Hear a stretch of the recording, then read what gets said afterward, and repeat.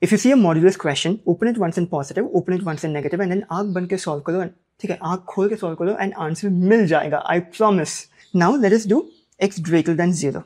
So I get 2x, x squared plus 1 equals 5x squared. I can cancel this x and one of these x. So 2x squared plus 2 equal to 5x. So this is a quadratic equation, and when you solve it, you will get x equal to 0.5 and x equal to 2. Similarly, take x less than 0. And now you get two more values. If you look at this and put x equal to 0, you're going to get both sides as 0 equal to 0. So 0 can also be an answer. So always test for that once. So x can be equal to 0.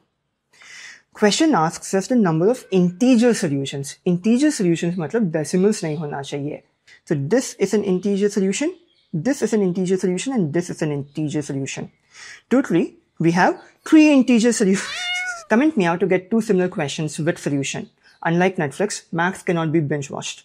If you do not practice 20-30 questions, you're not going to have the familiarity on the day of exam hall when you're already very nervous.